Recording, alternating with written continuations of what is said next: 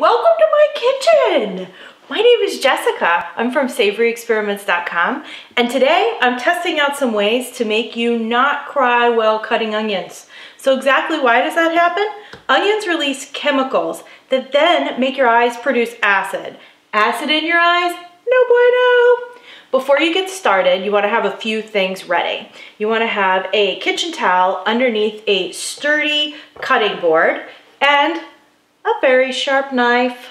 So let's get started on testing these urban myths to make you not cry while cutting onions. Myth number one, a candle. So I'm going to take my match, whoa, big flame, and I am going to light my candle. Urban myth says that the chemicals will be attracted to the fire somehow. I guess it's magic. So let's test this out. I am already starting to tear up. So I'm not sure, maybe I need to move this in closer. Closer? Something tells me this isn't safe. And I'm already starting to tear up. Okay. Urban myth number two, bread. I'm not quite sure why this works, but I heard that if you put bread in your mouth, you will not cry while cutting onions. I didn't have any bread on hand, but I did have a biscuit, so let's see how this works.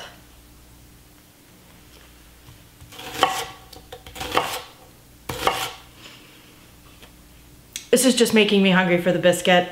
Do you have any butter? Maybe a little bit of honey? Urban myth number three, sunglasses.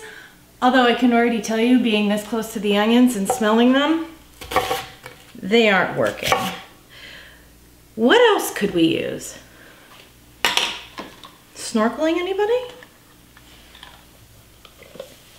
Oh, yeah. Okay, so this is just a little bit uncomfortable, although my eyes, they aren't watering. So I've only found one way to not mess up your makeup like I have and chop an onion successfully without crying. Willis! Get somebody else to do it. Thank you.